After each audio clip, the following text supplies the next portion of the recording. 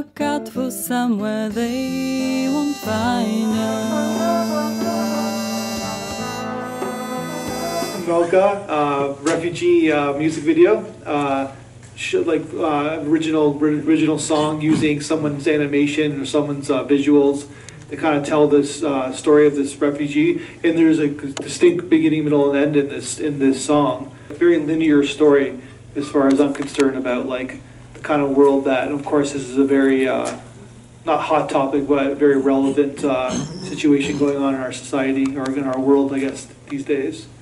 And everybody has different opinions about it. I really enjoyed the poetry of it, all the words that were describing the girl's anguish, and it just really made you feel very, very anxious about her. Yeah, the animation is very, the drawings are very interesting. It's kind of like from a very, no, I wouldn't say like childlike, but it's kind of has the primary colors, and at the same time, it's like, for me, I don't know what you guys think, you can contradict me, is that it seems like the song is about the person trying to keep the girl innocent, and like keep the girl like on her toes while this huge conflict is going on around them. Like keep her a child as this situation is happening in their life. Malka, her future is unknown.